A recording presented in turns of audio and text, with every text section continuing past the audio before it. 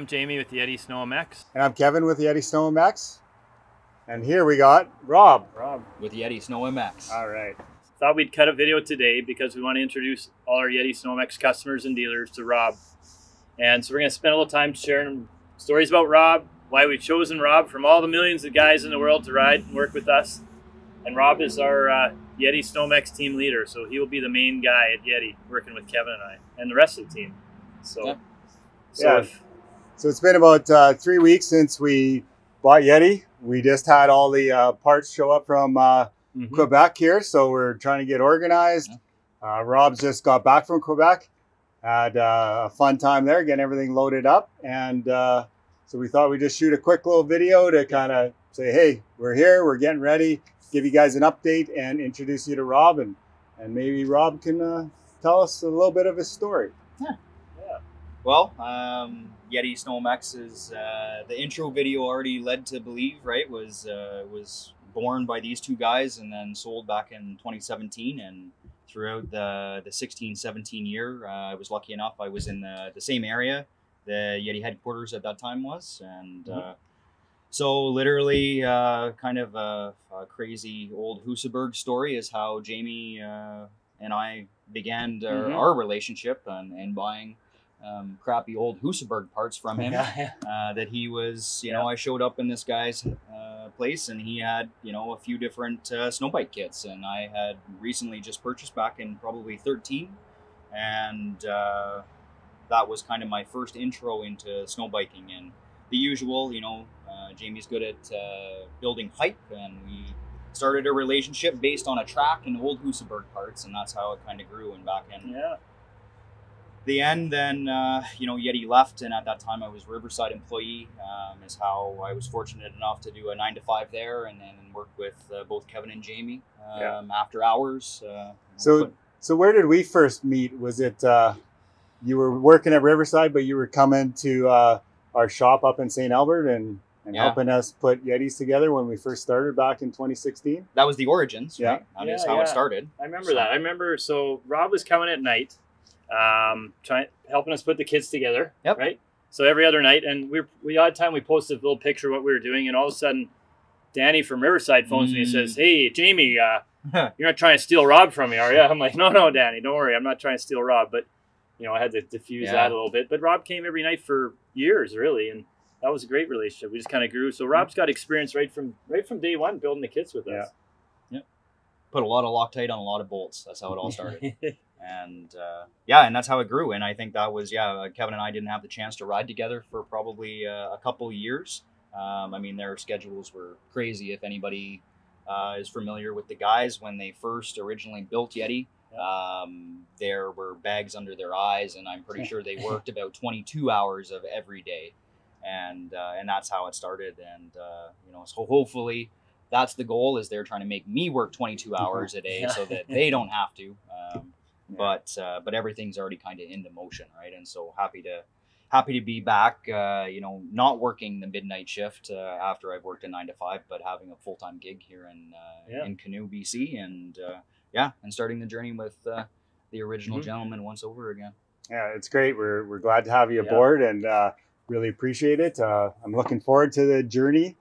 And from what we see from the product that we got, we're gonna get into it this year, and it's gonna be fun. It was only something like 163 or 4 pallets that kind of wandered their way towards us from, as Kevin mentioned, from Quebec to here. So it is absolute chaos here right now, as you can see in the background. That's only a very minuscule proportion of what is actually around here right now and what needs to be organized. But you know, there's C3 already has a good team in place to kind of help with a lot of that. So unfortunately, their resources are going to be exhausted helping YETI SnowMX try to, you know, mend and get organized at the very beginning. So I do appreciate that. So 100%. And I think, you know, I have to give Rob credit. You know, we sent Rob all by himself to Quebec to load up everything. And he learned to speak French, I think. In a matter of a week and a half.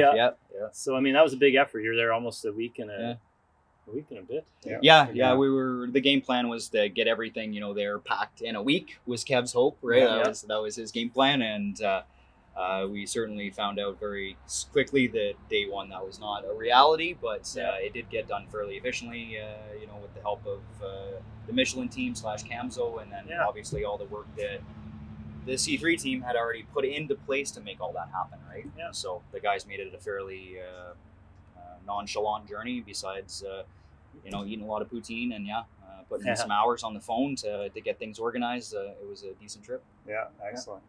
So when you guys call this winter, and hopefully you're buying lots of Yeti kits and parts, Rob's going to be the guy on the phone, just so you actually believe he rides snow bikes and stuff like that.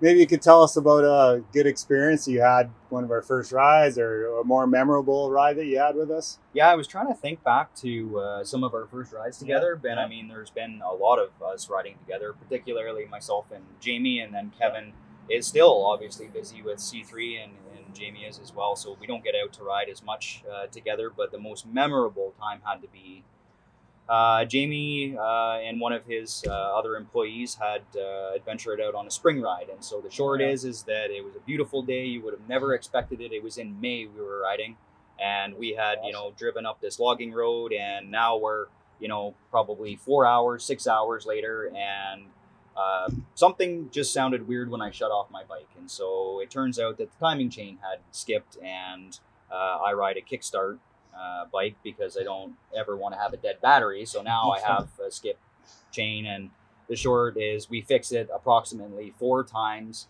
and you couldn't have really wanted us to be any further in the wrong spot than we possibly were. So we 100%. Finally get it fixed, and we decide that we are on a no-stop occasion. So fast forward, we make it safely back to the truck. Life is grand. So Kevin is going to meet us the next day for riding.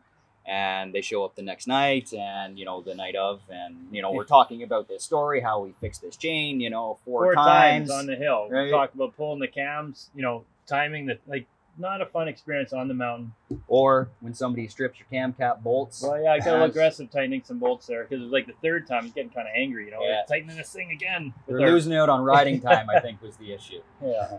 So we make it back, and all is good. And we're telling the story to Kevin, and you know, fast forward the next morning, and he expects we do have, you know, other bikes we could have ridden, and so he looks rather shocked when I pull out the trusty old steed that wasn't very trusty anymore. So he decides to pose the question of, so did you fix like your cam chain issue last night? And I went, well, we fixed it like on our way out, and then I stopped it at the truck, and it didn't skip. So yeah, it's got to be good. It's got to be good. We're gonna ride. He just shook his head. So fast forward we go, and now we're into an hour, 2, 3 into the Alpine, and everybody's a little bit suspicious about me, and I'm trying to be super cautious and not do anything. And sure enough, cam chain skips way in the back. So we're also in a spot where we don't want to be, and the usual happens, right? And so we let Rob play with his timing chain. We let him fix chains while we went and rode. Burnt gas. Yeah. So these two lads burnt gas, right? And so I decided I'm going to take this thing apart. And what I've never done before is I've replaced a timing chain. Obviously, that wasn't going to happen. I didn't have a spare Z in my back pocket, but I did have a cam chain tensioner that I had never taken apart before. And I thought, well, the same thing keeps reoccurring. There must be an issue, obviously. We're now into time number 5 that I fixed it. So I decided that I'm going to take a cam chain tensioner apart in the Alpine on a little microfiber cloth, and not lose anything, and hope for the best. And so it all worked out in the end, and we made it back. And I'm pretty sure I rode that maybe one other time again that season, just to make sure that I fixed it correctly in the back 40 of the Alpine. But you know, the shenanigans that Kevin and Jamie put up with, not just with me, they also put me through some shenanigans. It builds relationships, right? So I think that's the main point to be taken away, and hopefully, you know, I can help everybody watching this video with some of those shenanigans, not timing chain problems. They will only be related to YETI SnowMX problems. And that reminds me, you know, when we get in the backcountry, we want our stuff to be as reliable as possible. It's the biggest thing we have worked on with YETI and are going to continue to work on in the future. And you want to be able to trust the people you're back there with and know they got your back. And that's kind of the same thing here. And we feel that with introducing Rob and him gonna run Yeti for us is that, you know, he's got our back, he's got our best interests in mind, and he knows the product as good as anybody or better. And I think it's going to be a great venture. So yeah, we're excited, really excited to have Rob on our team. And I've ridden with Rob obviously lots and been there many times, and we've helped customers on the hill. Didn't matter if they had any brand of unit. It could be timber side, could be anything, console kit. Everybody comes back off, right? Yeah, so we just get everybody out, and I think it's that spirit of, you know, we care about snow bikers. We want to build the most kick-ass products. We want to stand behind the brand, and so we're excited to have Rob on the team. Yeah, it'll be fun. And it means a lot that that, you know, I was even considered to be part of. I mean, you know, it's every you know, anybody who is passionate, you know, and every boy's little dream when you walk in and everybody, you know, if you remember our original Yeti videos that they were shot, you know, they're in this, you know, beautiful place, right? And you open up a drawer and there's just titanium bolts that pull out, and you're like, oh, I need all of these. And you know, now's the chance, except for, I feel like it's a little different when, you know, you're now the owner of all of these little shiny parts, and you're like, yeah, you can't have any of those. Those aren't free. They're going to kits and customers. And so yeah, it changed a little bit, but I do appreciate the trust that these two gentlemen have, you know, put into me, and hopefully the clientele will as well. Yeah. So we're excited for the journey. In the next few weeks, we're just going to continue to bring out videos, update you on what we know when we know it. We're putting together a really good plan to get as many kits out this year. And we're going to keep delivering that kind of content and video, and we'll get into some more technical stuff after that. But, you know, please keep checking back. And man, we're glad to have everyone along for the journey and start this over again and do it right. Exciting.